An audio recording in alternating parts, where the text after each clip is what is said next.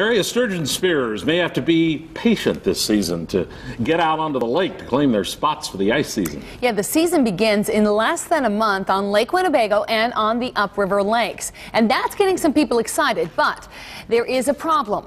A lack of ice might melt their moods. It's already the time that some fishermen call the ice their second home. It's already got them feeling a little deflated at this time of the year.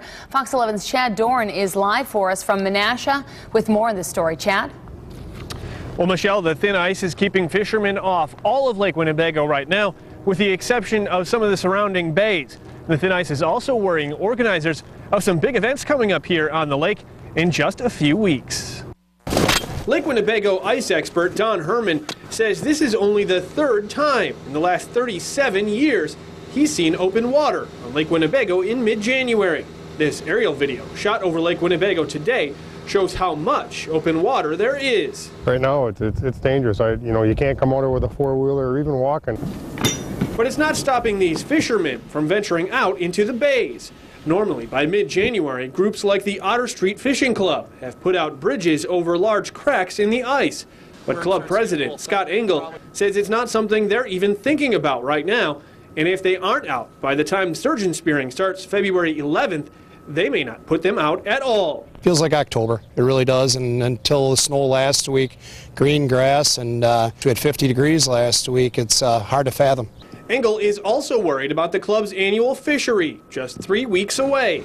He says if there isn't at least 12 inches of ice, they will have to host the event on shore. Conditions like this are typical on Lake Winnebago, with sections of thick and thin ice just feet apart.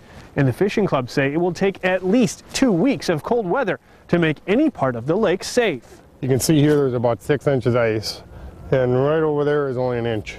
And you can't really tell there's not really a difference.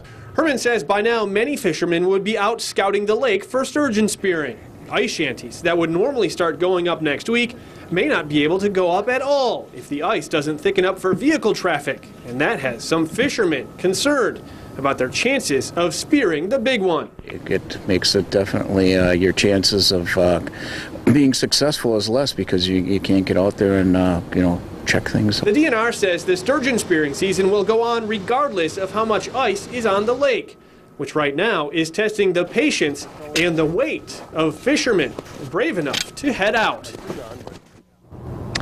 Now, both the fishermen and the DNR say it's still too early to tell if there will be enough ice for the sturgeon spearing season, but they say some days and nights of cold temperatures will certainly make them feel better about their chances. Live in Menasha, Chad Doran, Fox 11 News.